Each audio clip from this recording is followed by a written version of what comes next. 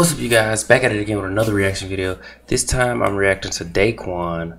Why men have side chicks? I don't know, man. You tell me, bro. Let's go.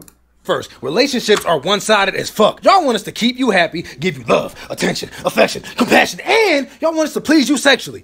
But what the fuck do you do for us? Y'all go by this basic ass logic, oh, I'm gonna keep his nuts empty and his stomach full. No! It's a lot more complicated than that. Cause then y'all don't even do that right, but y'all will nag a nigga all day like a nigga wanna hear that. Y'all ask us the 5 W's all day. Who, what, when, where, why. But never wanna ask how. What you doing? Where you at? Who you with? Why you late? When you coming home? But you know what that side chick asking? How are you doing?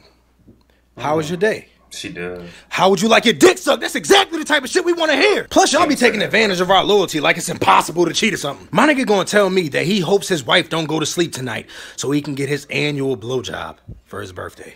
What? Annual blow... Nigga, once a year. I mean, nigga, why I'm cheating on break? Nigga, they use the Dragon Balls more than once a year and they ain't when you're supposed to. Fuck, I look like not cheating. You got me fucked up. My wife would have been asking me what you got me for Christmas. The same thing you got me.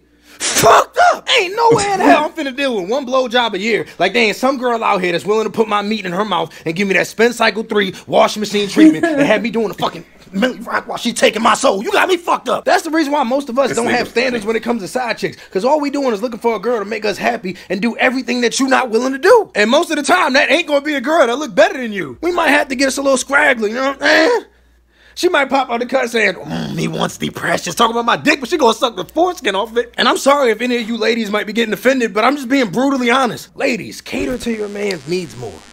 I respect it ain't gonna sound honesty. like a cheater from cheating because cheaters just have it in them just to cheat. But like the people that are loyal, you about to push that man to cheat on you. So don't take advantage of the fact that you have a loyal man and think that you're not gonna give him something just because you tired.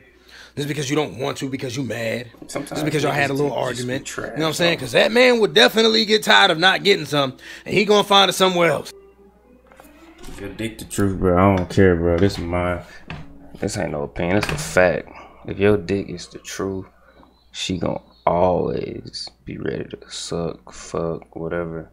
If you can make her, like, it's a certain sound that a woman makes that, like, always get her like ready, you know what I'm saying? I'm gonna play the clip right here.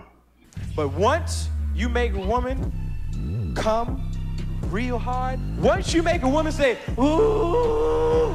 But bruh, anyway, thanks for watching. Don't forget to like, comment, and subscribe if you have not. And make sure you ring my motherfucking bell if you ain't ring my motherfucking bell. I'm not here to kill you.